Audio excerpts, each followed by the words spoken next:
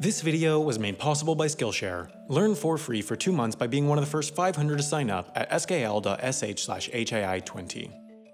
North Korea, the real-world equivalent to what happens when you give a kid a Minecraft server. This country is just, not great. It is almost universally recognized as a real country though, unlike plenty of other maybe countries, and Kim Jong-un is its real legitimate leader. Despite being more closed as a country than a salad restaurant in Alabama, North Korea's leaders do occasionally need to leave the country, most often to make sure that Big Daddy China still has their backs. This can be occasionally tricky considering that there are many people worldwide who want Kim Jong-un to be Kim Jong-dead.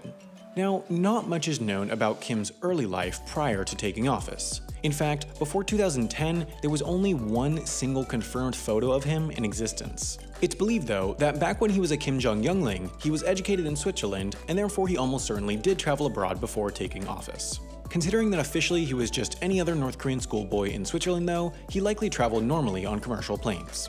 Since becoming supreme leader in 2011 though, he has only left the country 7 times. Obviously, he's not taking commercial flights anymore, so there are 2 major ways in which he's gotten to his destinations. Most often, Kim rides the rails. This is now a bit of a tradition among DPRK leaders, started largely because the previous leader, Kim Jong-il, was reportedly deathly afraid of flying after surviving a helicopter crash in 1976. Therefore, he would almost always go by train. He even once took his train all the way to Eastern Europe during the days of the Soviet Union. In the end, in a giant twist of irony, he ended up dying on his train, but then this new guy came along and he too has almost always traveled by train. His private train is made up of 21 green bulletproof carriages. Due to its enormous weight, the train, not Kim, it travels at a maximum of 37 miles or 60 kilometers per hour, and from everything we've seen, the train carries all the comforts of home. All it lacks is the starving townspeople. When traveling internationally though, the train becomes more of a train-ercade.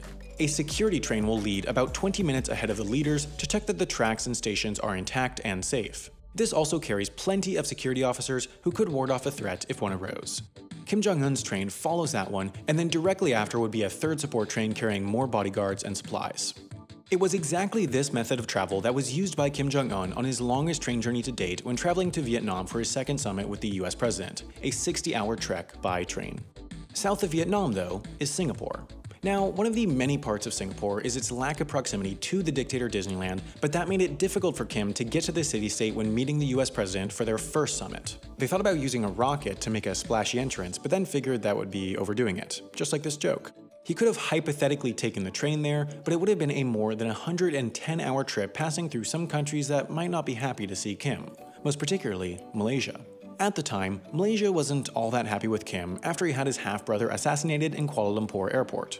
Quick fun side note, this half-brother, who was once considered to be the DPRK's heir apparent, began his falling out with his father when he tried to fly to Japan and visit Tokyo Disneyland on a fake passport.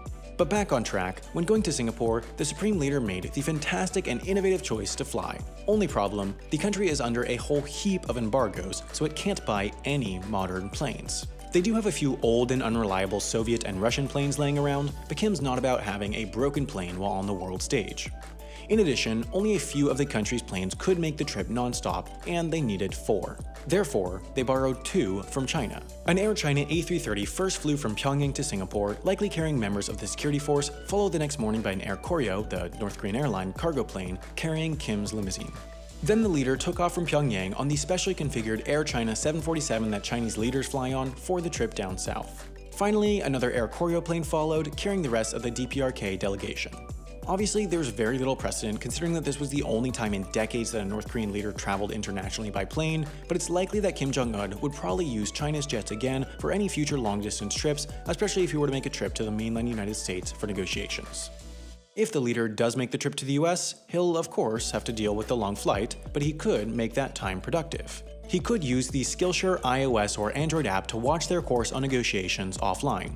This great course teaches you all the skills needed to get a raise, reach better business deals, leverage your country's thermonuclear weapons development program to remove economic sanctions, and buy things for less. With over 22,000 courses, if there's something you want to learn, you can almost certainly learn it on Skillshare. It's a great, engaging, and fun way to use downtime for personal development. Best of all, by being one of the first 500 to sign up at skl.sh/HAI20, you can learn for free for your first 2 months.